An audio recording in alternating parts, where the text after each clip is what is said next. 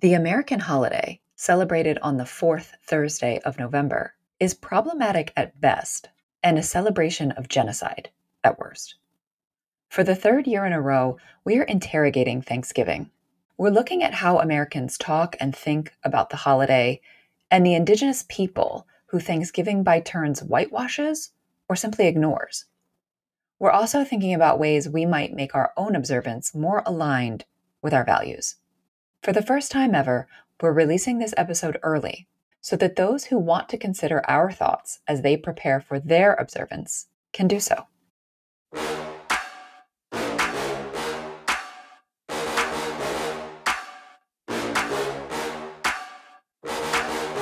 You're listening to the Joyous Justice Podcast, A weekly show hosted by April Baskin with Tracy Guy Decker.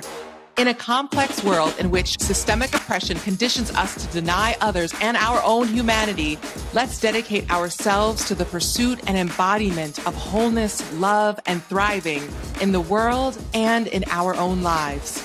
It's time to heal and flourish our way to a more joyously just future.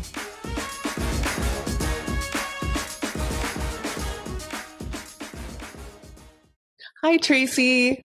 Hey there, April. Hi, friend listening in. So I often do a long intro, but I want to keep this one short today and turn it over to Tracy to do a little bit of storytelling in just a moment. But for those who are tuning in on Grateful Family Day, also known as / the holiday, formally, but still also federally known as Thanksgiving. And so that's happening if you're listening in, or it will have been perhaps proximate if you listen in soon. And feel free, we'll include it in the show notes. We've really dug in deep around a variety of themes with this holiday. So much so that I think Tracy and I feel, or at least I do, I think Tracy aligns with it too, a sense of peacefulness around the clarity I feel in my analysis about what this holiday means and what it can mean for different folks. And so I'm excited to see, in light of the work that Tracy and I have continued to do, where this conversation will take us. And as I mentioned earlier, I'd love for us to start by grounding in a really wonderful story that Tracy started to tell me. And then I painfully interrupted her and said, let's actually just record this because I think this is worth capturing in its raw and beautiful form. Thanks, Tracy. Thank you, April. So as I was starting to tell you, and now I'm going to tell our listeners, right now I carpool with another family in the neighborhood. And one of the kids in the carpool is a freshman in high school. And I pick him up first, and then I go pick up my daughter and the elementary age sister.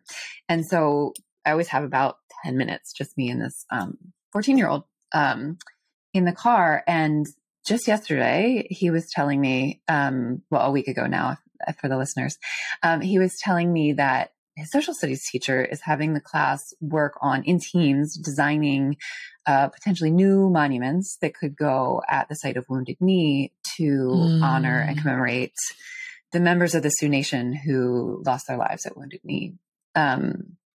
He was telling me that right now, all that exists is like a small kind of tombstone type stone marker.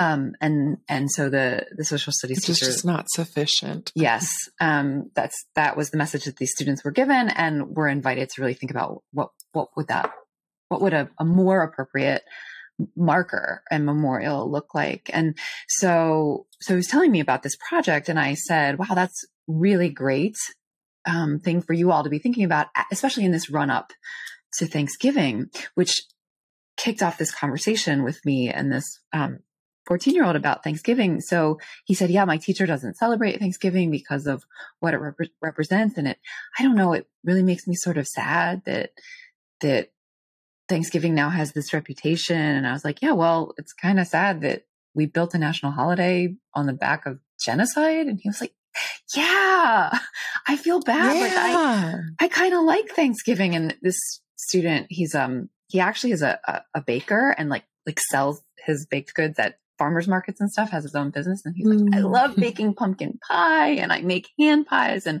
I don't know, maybe I shouldn't be doing that. And I was like, well, this is really an interesting question. Like, how are there ways that we can hold on to what's good about Thanksgiving and not erase the things that are bad? Like, how can we, like, I actually posed it as a question to him. Like, it's not a bad thing to eat good food with your family and be grateful. That's not a bad thing.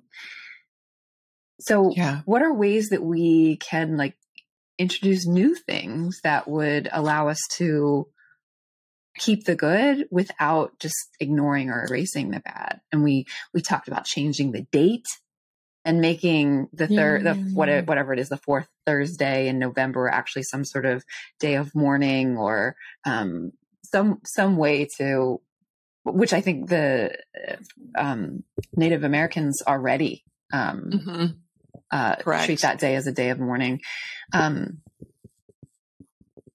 I said, I think maybe we should just do it in like February or something, and my young friend was like, no, I think it needs to be in November, just not that day. So we had this whole conversation about what that might look like.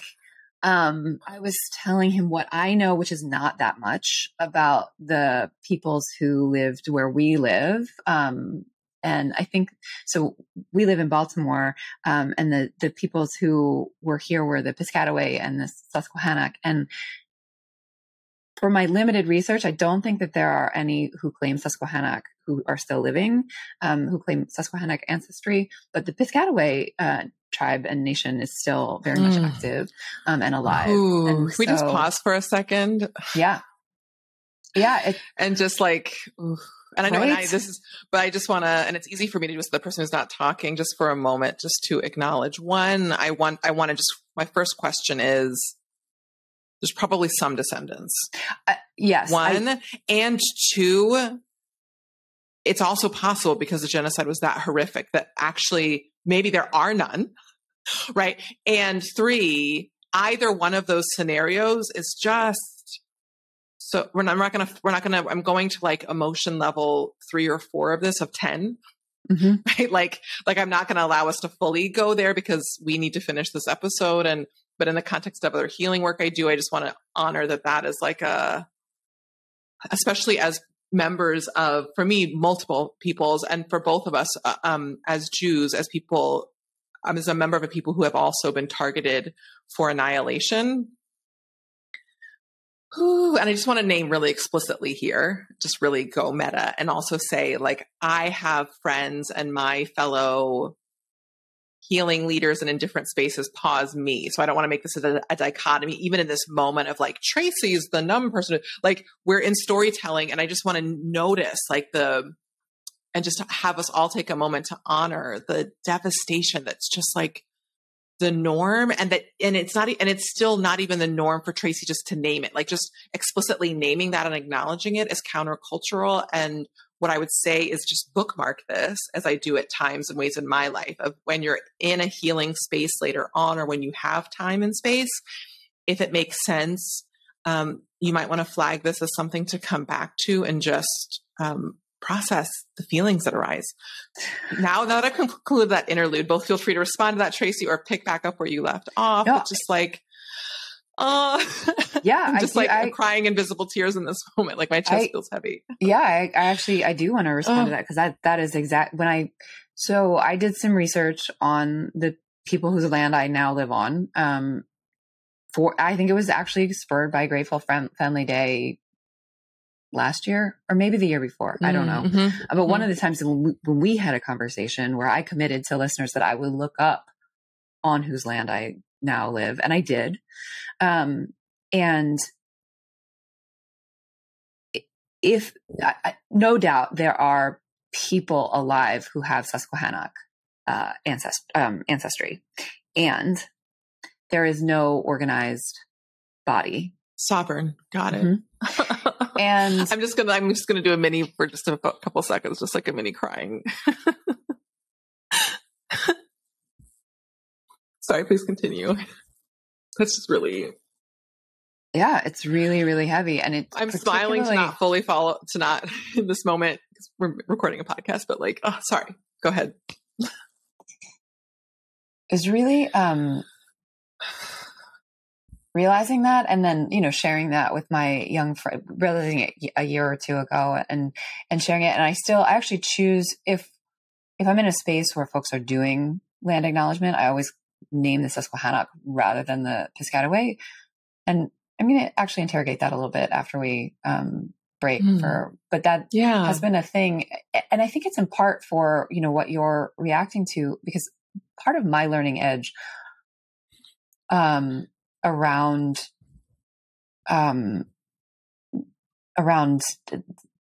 Native oppression is, and to up your ante a little bit, it's also really great and I've been practicing more lately in the last 6 months saying Indigenous, but please continue. Yeah.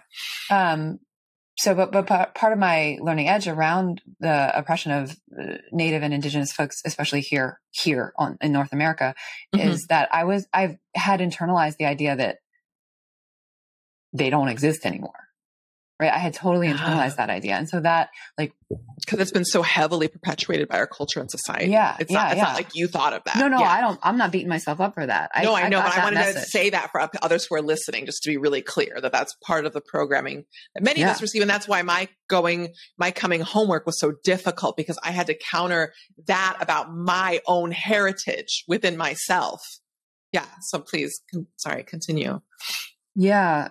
So working to really undo that programming in myself, and and stop perpetuating the erasure of Indigenous peoples is one of my learning edges, right?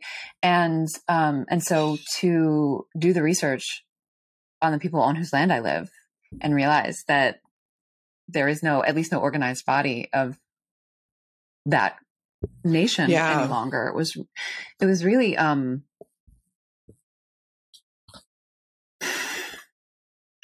I'm not even sure how to articulate it, because it's sort of the deep sadness that I'm sensing in you, but there's also this sense of like I'm too late. Like my growing awareness is too late, which I think is now that I'm saying that, is part of why I lift up their name, that nation's name, when I name whose land I live on. Anyway, I feel like I've been talking a lot. Yeah, but I love it. And I've often talked a lot during these episodes and in general, which I think is wonderful in a number of ways, but I loved having your voice in this and your partnership. So thank you. It felt purposeful and helpful in the context of our partnership, and for our beloved kindred spirits listening in. What I would add to that or say is that I really appreciate you naming that thought. And I'm really excited to continue to dive more deeply into, in general, in our work, through our coaching, through the different ways we help our clients to facilitate a safe enough container where people feel comfortable sharing these thoughts, because these thoughts heavily impact how we feel about heavily impact how we feel about ourselves, how we lead our lives, the way we perceive different things. And they didn't come from nowhere, but then we internalize them and they just stay in us, rather than being able to take them out and look at them. And, as I'm looking at what you just shared, and just honoring it, Shamati, first and foremost, I hear you in that share. And I also want to say, if I may I respond to it a little bit? Of course. Yeah, is that I want to say, I think that there's absolutely some truth to that. And also, as you know, the work isn't done and not all is lost. And I'm thinking, I'm not going to go on that path, and I'm just thinking about parallel narratives around the Shoah and other moments of genocide and attempted genocide, where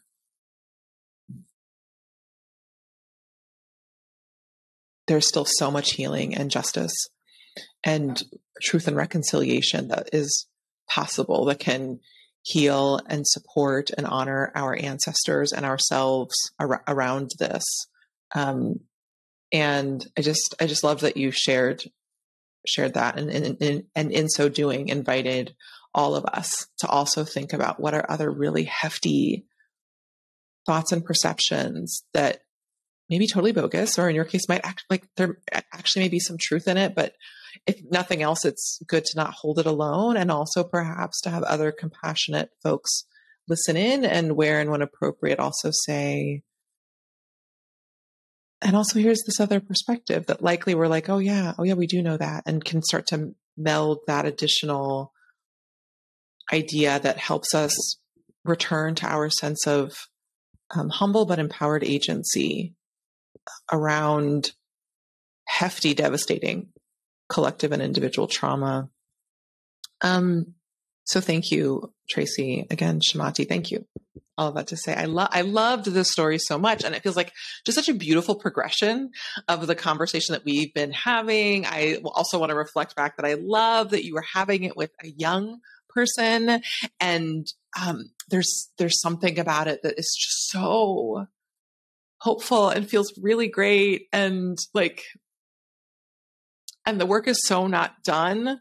And yet it still feels so fantastic to hear. Because I'm guessing that actually, as amazing as you are, and he is, it actually, I think on some subtle level helps me feel like y'all aren't the only ones who are having conversations like this. And it just feels definitely, really good. I definitely took that hope out of it too. And I think about, when I think about what I was learning as a freshman in high school compared to some of the stories that, I'm hearing even in my even this teacher, shout out to this teacher. Mm-hmm. Yeah. I'm really, really amazing. We recently had a conversation about, this student and I had a conversation about Reconstruction after the Civil War that I was like, wow, I am so excited that you're learning about it. They were on some sort of team to talk about why Reconstruction failed. And I was like, yeah. And was the answer racism? He was like, well, yeah, I was on the team that argued white supremacy was the reason that Reconstruction failed. And I was like, oh, let's have this conversation. So let's do this. Yeah. So, and I think about the way I learned about Reconstruction as a freshman in high school, it was. And me 10 years later. Yeah. Yeah. We did not talk about white supremacy. And I remember thinking at times, or even when I've talked about it with certain folks, different things, and, or even about the Civil War, it wasn't, or, when people are like, enslavement wasn't the reason. And I was like, states' rights. Yeah. But between the power dynamics and the money and the sheer number of really, this doesn't fit. It's going back to that piece about earlier about how it's interesting. And I want to just flip the script on that about intuitive sensing and presence and intuition and how that's seen as bizarre, but yet twisted, here's the data. I was watching an Amanda Seales video earlier in a different scenario. And she was like, I don't even trust this guy to with him. I don't trust him with 2 + 2. He might be like, well, it depends. Sometimes it can be 7. This is what that feels like. I'm engaging with my ancestors and also just doing logical, intuitive work around noticing different narratives and noticing how it's playing out in my own life. And that's seen as bizarre, but not saying the very obvious reason why something popped off. And that's the only, I'm not saying it's I can hear different people I know in my orbit who have had previous conversations with, although hopefully they've since changed their tune. Anyway, I want to switch gears a little bit and say just again, shout out to this teacher and shout out to all the teachers who are helping to broaden and deepen the narrative, who are weaving critical race theory and just accurate sociological analysis at the level that's appropriate for high schoolers. It's so funny when, that critical race theory is something that I learned in my undergrad, when reviewing a lot of graduate level content, and my high school education prepared me for this in different ways, but it was mostly for my family. It wasn't necessarily my teachers did it, but I would find things. And at times, with the Civil War thing, I was just like, and I got a lot of bad grades for it at a number of years throughout my childhood. Cause I wrote about Native folks and I wrote narratives that didn't fit the common narrative. And the point at which I got honor roll in in college was when I decided, you know what I know, but this is a game. So I'm just going to say what this professor wants. And I know the essay in my head and I have my whole life to build it out. And all of a sudden, which was slightly disturbing, but I was like, oh, I get this now. I can hold me and my perspective and do that work. But in this specific context, I need to conform, unlike with the exception of a few liberatory teachers. So I'm so happy to hear and just shout out to all of those different civic and otherwise educators who are doing really brave work with our young people and equipping them to just take this so much farther and deeper in partnership. And I in some ways I liked it as a kid, but even early on, I didn't fully have it. I don't really like the narrative of like the children are our future. Like we are all our future and our children are people now. So let's respect them now in ways that are appropriate, like have boundaries for young people, but also like, let's also counteract children's oppression. And let's not defer or offload our civic duty onto those young people. And let's all work together in different ways. We have aligned in different things to bring. All of this to say, I feel like this is a pretty nice, juicy episode. And I think I'd like to spend another few minutes, though, to round us out and circle back to some of the other pieces you talked about and just say that what I noticed or felt or experienced or wanted, all of those things in what you shared, is for us to display on the Joyous Justice podcast a nice, lovely continuum that we are offering up of a variety of different ways to engage with the different questions and challenges and wildly problematic dynamics around Thanksgiving, Grateful Family Day, however we want to call it. And it's important for us to engage in these conversations, which for those who have listened before, we also have new listeners. So I'm both trying to catch folks up a little bit and also continue the conversation with the folks who have been in this with us for a while now,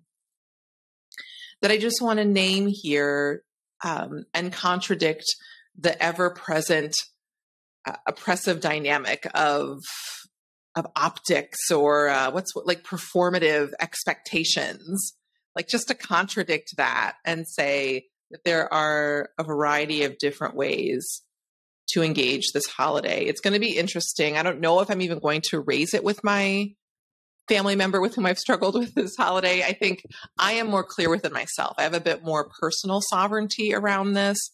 And I feel clear at this point in time that I think I would personally love to dedicate a decent amount of time on the Indigenous National Day of Mourning to either engage in mourning and or take time to think about how I want to deepen and continue my coming home work, my Indigenous coming home work, and or revisit the ways that I am in solidarity with my Indigenous siblings and elders, and if there are ways that I can deepen that. I think I am in the camp of, I would just like to find a different day. I really would, because there's so much momentum in different things. And I really like your young friend's point about, but there is something about it being in the fall because fall foods are great and they're also African and Indigenous and Southern. So like, I also like that for me and like for my ancestry and for many people, and there's comfort in that. It's getting cold and there's a way to come together. And I actually think it could be a really interesting part of a broader truth and reconciliation process that either happens or this helps to move us in the direction of that happening, to actually have them not be so far apart and perhaps to have this new rescripting precede, which means all kinds of interesting things for us with our work calendars for different people and scheduling, but that's okay. We can do this for the purposes of collective liberation, of having a grateful, appreciative, whatever we want to use, growing Family Day. I like growing. You know, we had our Grounded and Growing program, and I like this idea of our family trees continuing to grow and blossom and evolve over time, and that there can be an illness in the tree, but that it can heal that and address it and continue to grow and grow new branches and grow new possibilities, even if there was previously harm.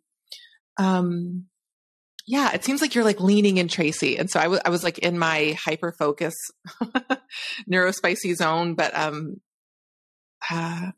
wanting to hear.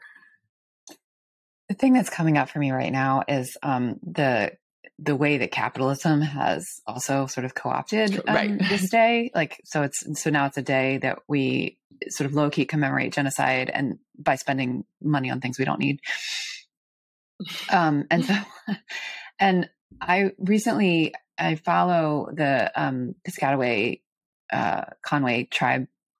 They're the contemporary descendants. I follow them on socials, and they have funds that they use to help members become homeowners. And so I was just thinking that I am going to actually, instead of spending money on things that we don't need, I'm going to spend money to that fund to help the folks, the contemporary descendants of the peoples on whose land I live, to actually become homeowners and access the means to generational wealth that this country has set up.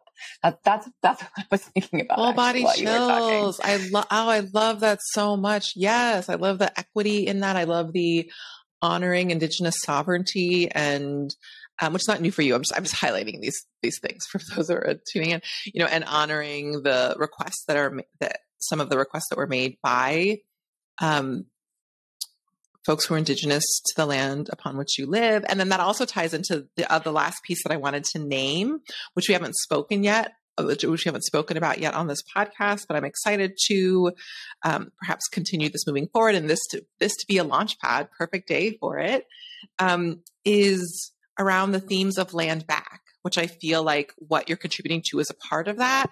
And I think it would be great for us to at time engage in conversation around the land back movement, and what it means and the different things that it means to different people, to different Indigenous people and allies, and that it's not necessarily about, that it's just about supporting Indigenous sovereignty and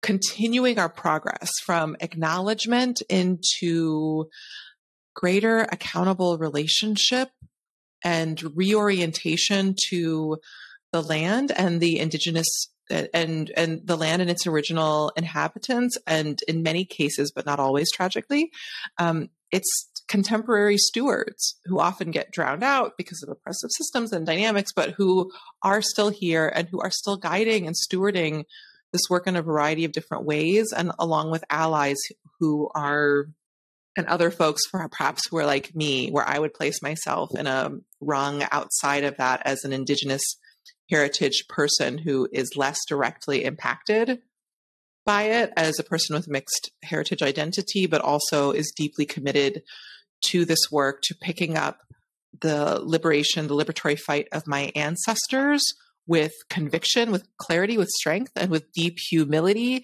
and positional awareness about where I fit into this conversation, which is very much a part of it, as someone who is Indigenous, with Indigenous heritage, and as someone who did not grow up on a reservation, and who, because of my appearance in different ways, isn't as directly impacted as other Indigenous heritage people are.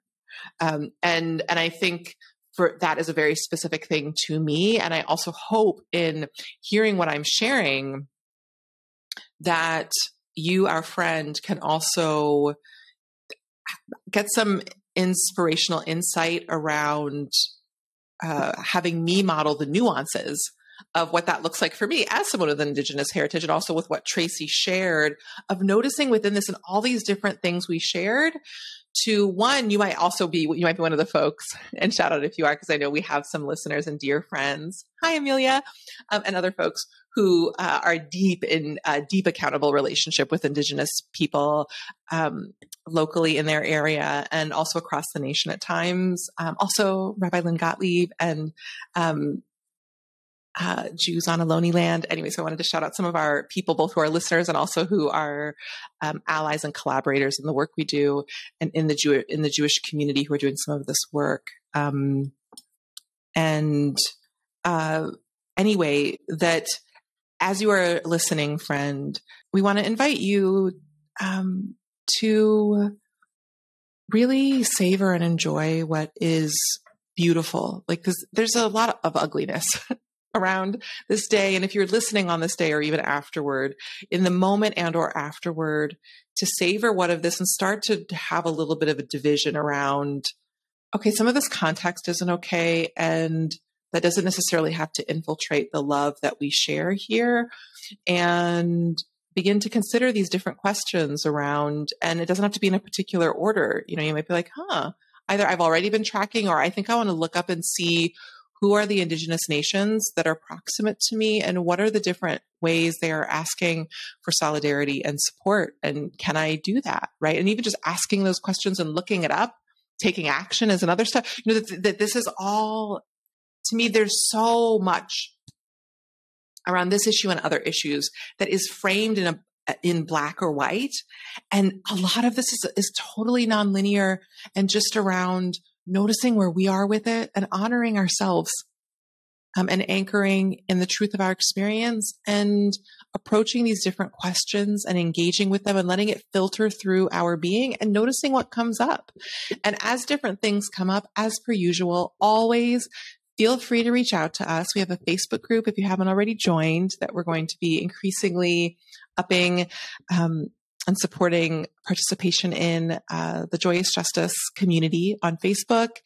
And or if you have our email or our website, we have a contact page where if you wanted to follow up with us about how you're thinking about this or questions that arose for you, please feel free to do that. We are happy to be in dialogue and support you with this. And also, if you're just busy and you're just tuning in as you're putting your vegan or not vegan turkey in the oven or doing whatever you're doing or cleaning up or reflecting on this a few days later, know that we're with you as you continue to contemplate this and think about what truth and reconciliation, what gratitude and appreciation and love of family looks like, as we also continue to move in the direction of acknowledgement and support of Indigenous experience, narrative, identity, sovereignty, and the land back movement, and wherever you are along that spectrum. So, Tracy, do you want to send us out with any holiday-related farewells or other insights that you often wonderfully share?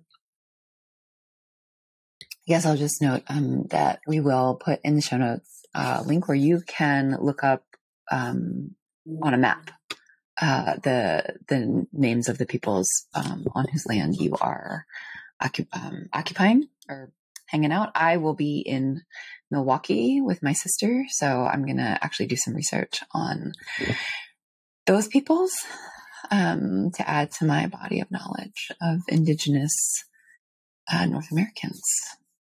Yay. And also too, with the invitation, I wanted to add an additional invitation because we have some amazing leaders and folks in our network. If either you want to, if there's a related conversation, not necessarily directly relating to Thanksgiving, but also, or Grateful Family Day, but also just Indigenous sovereignty, questions about my experience or issues that are happening that you'd love us to amplify on the podcast, please feel free to be in touch. And if you're a friend of ours or a new friend of ours, and there's a specific opportunity where we could potentially be in conversation together on the podcast, our door is open, and this is an ongoing dialogue, and this is just the next step in that. And we'd love for you to be a part of it, either spiritually and or pragmatically. Our door is open. So much love. May we continue to access healing, connection, and vision and appreciation for both where we're going and the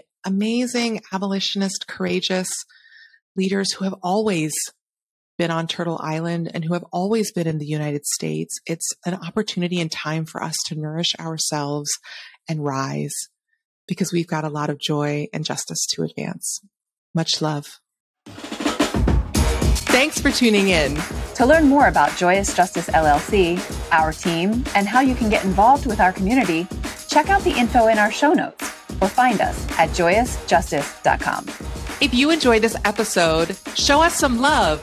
Subscribe wherever you're listening. Tell your people.